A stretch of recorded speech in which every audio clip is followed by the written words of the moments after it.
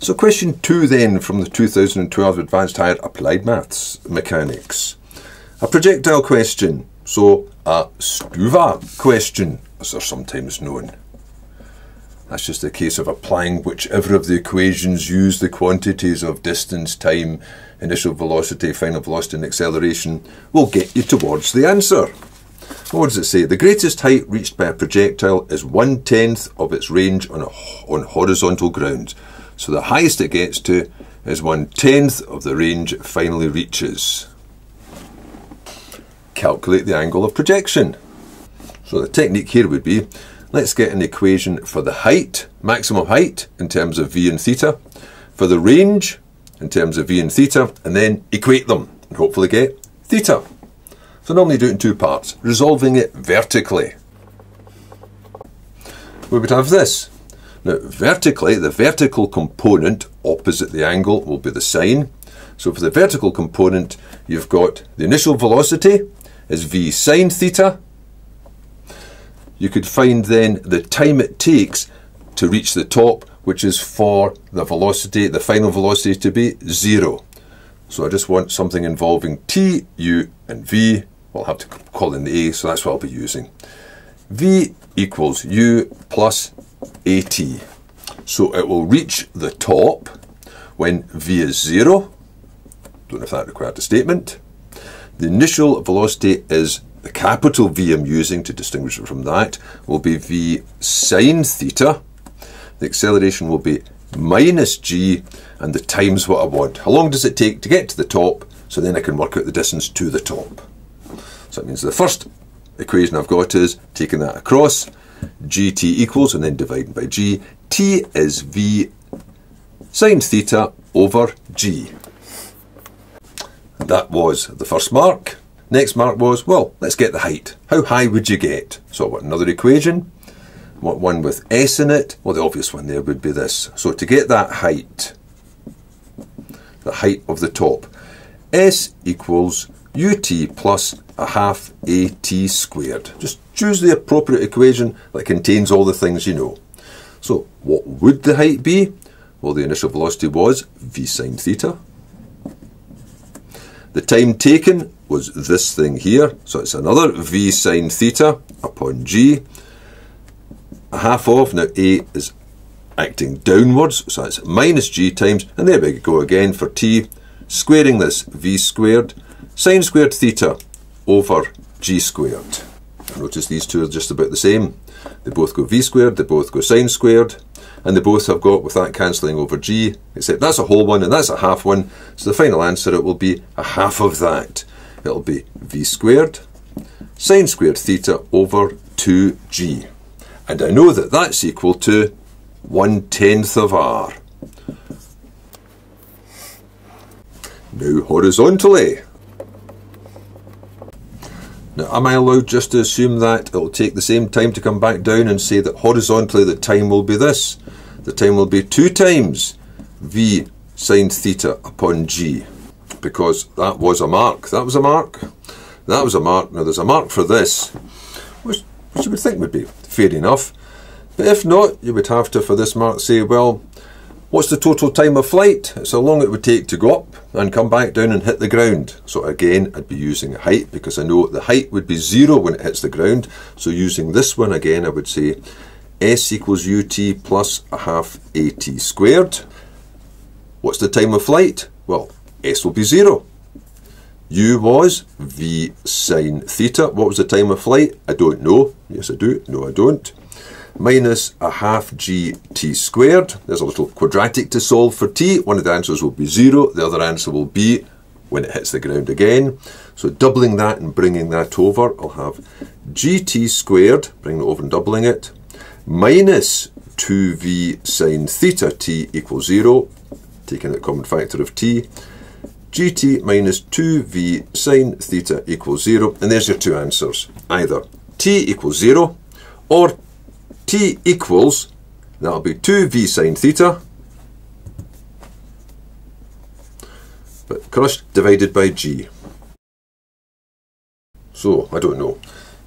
If that was a mark going through all that, and that was a mark going through all that, maybe they won't give you the mark just for making that obvious statement. So then that would be the third mark.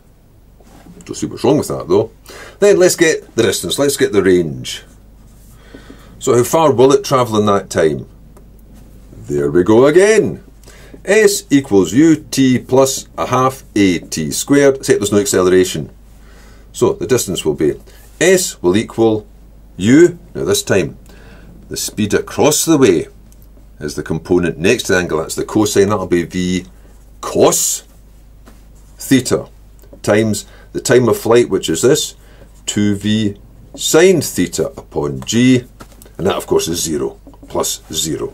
Let's get rid of that wee bit, just to finish this bit off. So we've got S equals, that'll be 2v squared sine theta cos theta over g. And that would have to equal the range r. And there's my second equation. So that was my time of flight. It's getting a bit messy here. That was a mark, probably with that big extended working for it. And that was a mark. Let's get them up here for some space. Now we can equate them r for r. So this side has got 10 v squared sine squared theta over 2g would equal, and that side's just what it says. And it's theta that I want, so let's put the thetas on one side and everything else on the other. So that means I'll leave the sine squared theta and put sine theta cos theta underneath. And that's quite relieving, because you might have been worried about this sine theta cos theta business, but obviously that just cancels out to tan. Equals, and then leaving what we've got on this side, we've got a 2 squared over g, and then across we've got a 2g and a 10v squared. And just about everything cancels out there. The g's go, I've got 4 over 10, the v squareds go, so that just comes down to 2/5. Sines cancel, leaving a sine over cos, so that's tan theta. And there you are. Tan theta is 2/5. So theta is going to be inverse tan of 2/5. So the angle is going to be, pressing the buttons, 21.801 blah blah blah. So 21.8 degrees. And that was the 5th mark. Now, that was actually quite a palaver for 5 marks going through all that. And all the question did say was, the greatest height reached is 1/10 of the range, calculate the angle of projection. That's all it said. It didn't mention any specific technique. And it is applied maths here, rather than a physics exam. And it just strikes me, after going through 2 boards of that, there might have been a simpler way to get the answer to this. So, what about an alternative? Let's just get this. We know that this is a parabola. Let's just get the equation of the parabola, because we know where it cuts the axis, and we've got a point on it here. And we can get the gradient of the tangent at the origin, which will give you the angle of the initial velocity. So what would the equation of that be? Well, y equals, it cuts at 0, so that'll be x, there would have been a factor x. It cuts at r, so there's a factor x minus r. There could have been some common multiple. How can we find that common multiple? Let's take this point here. You know that the top of the parabola occurs halfway along. So that means it happens at the point, which would be a half r, and it gets to a height of a 1/10 r. Put that into it. 1/10 of r is k times x, which is a half r. Maybe I need to put that over 2. Of, whoops, I didn't mean to put that in. Of a half r minus r. Well, that's negative a half r, so that's negative a quarter r squared. I'll just put it down. 1/10 of r is negative a quarter r squared k, which means you can get k then.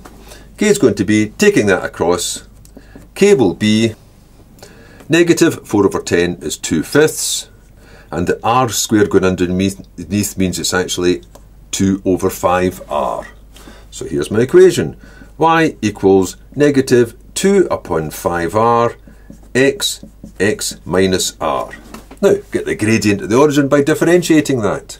So you can either differentiate that using the product rule, or maybe I'll just multiply it out first. So I've got negative 2x squared over 5r, and then I've got plus, the r's will cancel, 2x upon 5. So let's get the gradient. The gradient will be given by the derivative, dy by dx, which will be negative 4x over 5r plus 2/5. What's the gradient at the start when x is 0? If x is 0, the gradient will just be 2/5. The gradient's given by the tangent of the angle. The tangent of the angle is 2/5, which means, as before, the angle is 21.8. Now that seems so much simpler if it's allowed. I've no idea if it's allowed. Who knows what they're thinking in the marking schemes. But you're certainly given that in a situation with no air resistance and so on, this projectile will follow a parabolic path, so its equation should be a quadratic equation. So I don't see what would be wrong with doing that. Well, there it is as an alternative anyway.